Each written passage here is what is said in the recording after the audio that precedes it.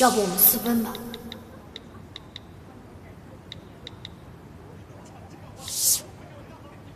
啊？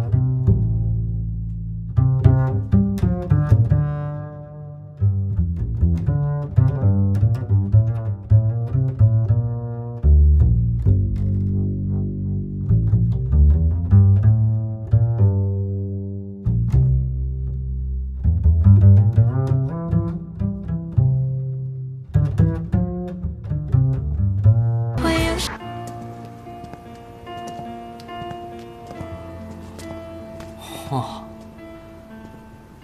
这个房间还挺有特色的嘛。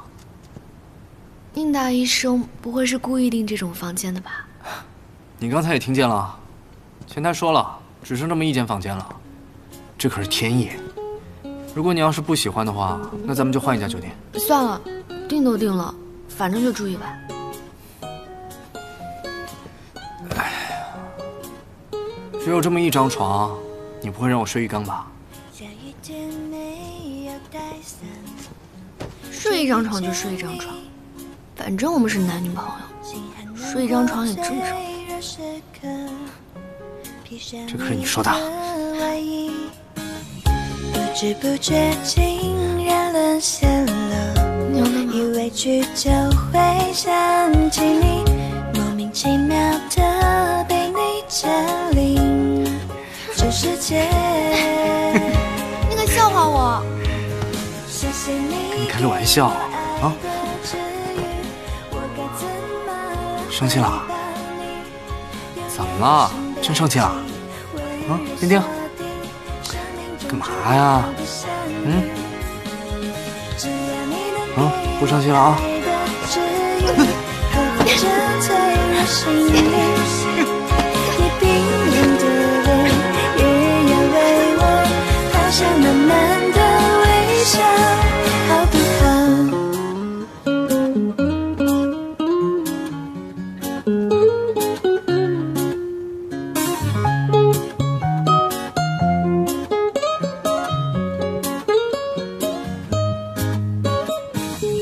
不知不觉竟然沦陷了，一委屈就会想起你，莫名其妙的被你占领全世界。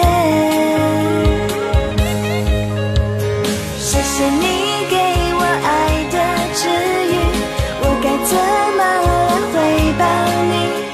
用眼神表情温柔锁定生命中注定好的相遇，只要你能给我爱的治愈，呵护着脆弱心灵，你冰冷的脸也要为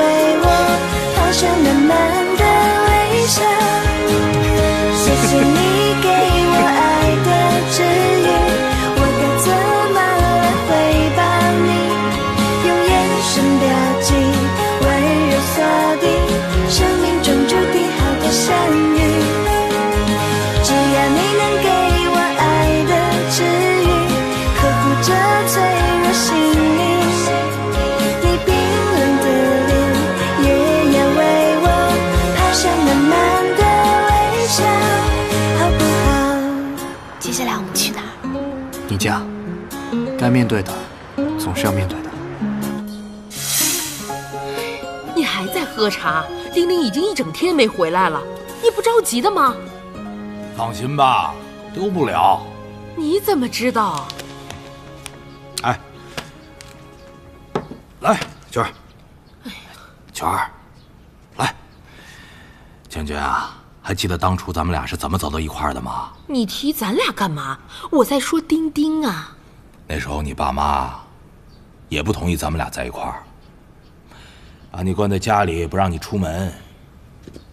后来你为了见我，半夜翻墙从家里跑出来，到了我们家之后，还跟我说一定要跟我私奔。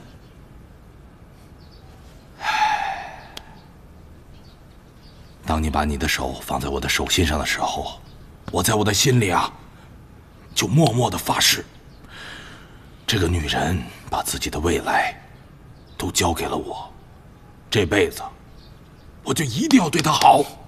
你说这些干嘛？讨厌，你少好兵啊！你看，丁丁已经找到了愿意跟他私奔的人，你怎么变成跟你妈一样了？我这不是怕他受委屈吗？哎，你跟我结婚到现在这么多年，我什么时候让你委屈过？哎，放心吧，我相信宁医生啊，绝对是一个跟我一样的人。少往自己脸上贴金，你哪有宁医生好看？哟，怎么了？那我年轻时候也是个小帅哥、小鲜肉，对不对啊？现在怎么了？哎，虽然我的肉质老了点，可我依然是别有风味啊！老不正经。哎，千万别学你妈妈啊！记住。